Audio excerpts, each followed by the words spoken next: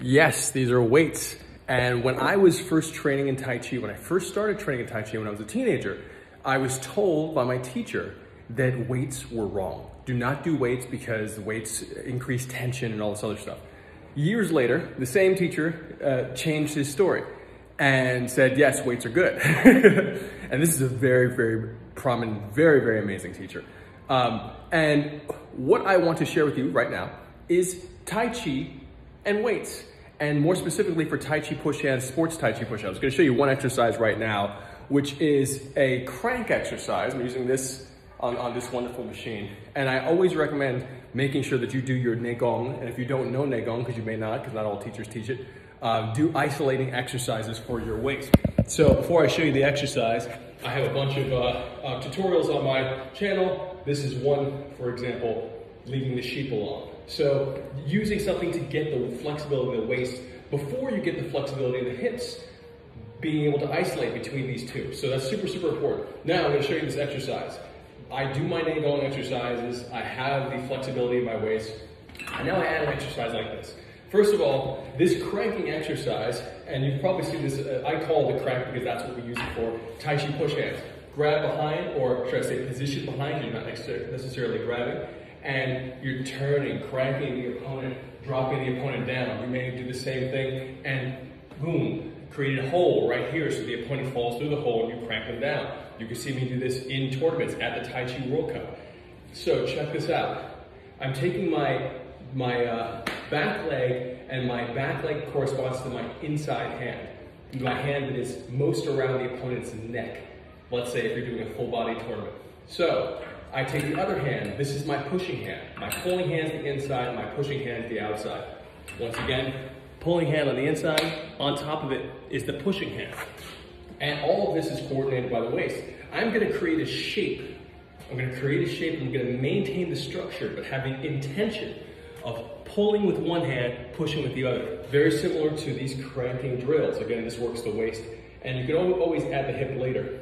But one hand is gently pulling, allowing gravity to drop with the elbow, and then pulling down with the fingertips, very specific. And the other hand is pushing over the shoulders. Here we're repositioning the same mechanic for the neck. So I have like a Muay Thai clinch, like a knee. So I have this position, and I'm going to, once I set up, I'm going to step back as if I am retracting the leg. So retracting, I use that term very specifically. The retraction of the leg off, when I say it, means to almost like rewind your step behind you at an angle rather than a full step back. So I'm stepping back. If you look at me here at the camera, I'm stepping back on an angle rather than just stepping straight back. So I call that retraction. I retract and create a spiral, and I can pull people into the spiral. So here, I retract the leg, and then I turn, creating that shape, and I'm looking where I'm turning to. So I'm looking across.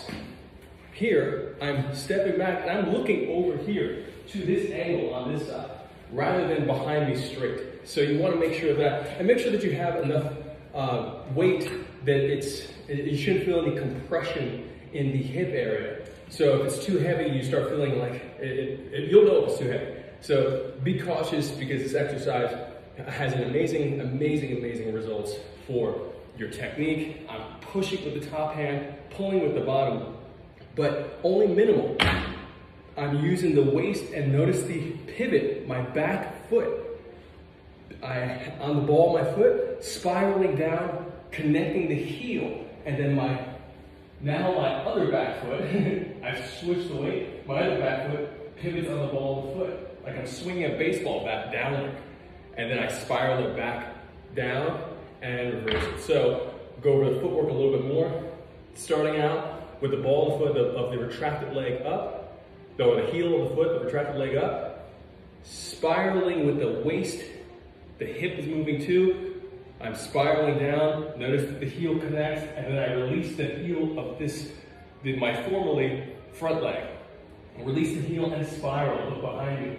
Coming up, right back to the starting position, where the weight is resting. So, one more time, back heel up, inside hand, pushing hand on the top, pulling hand on the inside, and then spiral into the back leg. Boom, turn around, look where you're cracking the opponent, and then allow the weight to pull you back up and to reset your structure. So I allow it to spiral my back leg, the heel comes down, I connect it, then I release the former back leg, and I structured on my front leg. Boom, structured on my front leg. All right, I'll keep on doing more of these Tai Chi weight exercises. I'm gonna be doing a lot more structured stuff for you guys, and I hope this is helpful. Love you.